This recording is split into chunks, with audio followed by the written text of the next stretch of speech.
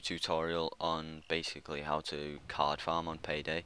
I've been doing this quite a lot and it gets you masks and stuff. So basically what you need to do is go to choose a new contract Brooker, I don't know why it's Brooker, jewelry store, and you want set on normal, nothing higher. By contract, you want, like, you can do it solo, it's easy, but you definitely need some ECM jammers. So I'm going silent, stealth.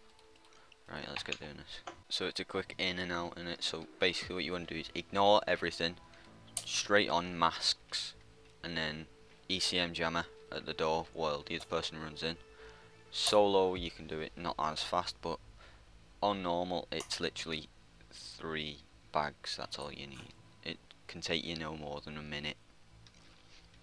So masks on, you run in ECM, try to ignore everyone if you can, even if you're getting shot at. Alright, there's 1 bag, there's 2 bags, you got another bag, Reese? Yeah. Let's go. You just want to get in before the alarms go off, and that's it, easy as that. Once you've done that, you just wait for your skills to do what it tells you what you get.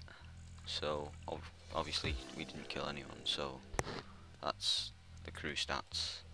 Summary: you're not really doing this for XP or money, because once you've done it over a few times, then it takes all your XP away. You're just doing it for cards. So Payday, get your card done. See what we get. You just missed a mask. Can I still get it? Oh, I got a mask. And that's it. Thanks for watching, hope you enjoyed. Like, comment, subscribe, and I'll see